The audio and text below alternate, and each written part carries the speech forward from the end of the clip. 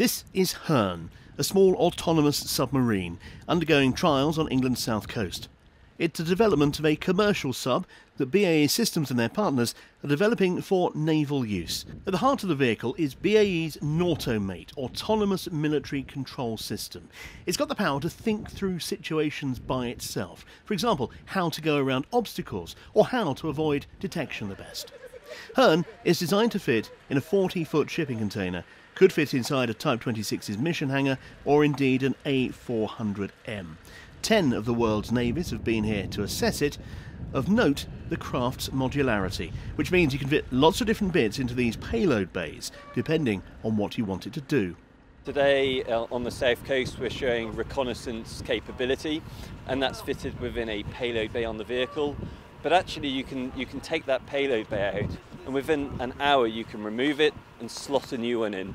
And that could be a whole range of capabilities, from the ability to detect submarines to survey critical national infrastructure. So it gives a huge amount of flexibility for customers.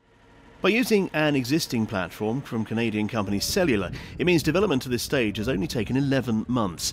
BAE say 18 more, and it'll be ready for customers with huge spec variations depending what that customer wants, from budget-friendly battery versions with moderate endurance to hydrogen fuel cell types capable of thousands of miles at sea. Work's already in hand to equip the subs with just one payload bay capable of holding and then firing torpedoes like Stingray.